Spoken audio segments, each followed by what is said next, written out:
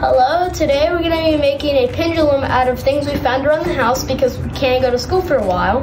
The things you'll need are 2 equal-sized boxes, any kind of paint you want, some yarn, a PVC pipe or something such as a roll from paper towels, a canvas or piece of paper, a half-cut solo cup, and a hole punch. The stuff you'll need for the first step is a cup between 2 and 3 inches and a hole punch. Cut the hole in.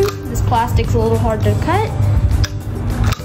Put the string through the holes. The thread needs to be about 1.5 feet, maybe more, like this. Not the top, and have your parents poke a hole in the bottom of your cup that is about the size of an eraser top. Then assemble your parts like this. Canvas under your cup, 2 boxes on each side. We should have it double knotted towards the middle of the PVC or paper towel roll. This should be towards the center between the boxes. This is a pendulum, and you see that design? That's from how gravity and physics pushed it along after we had tapped it.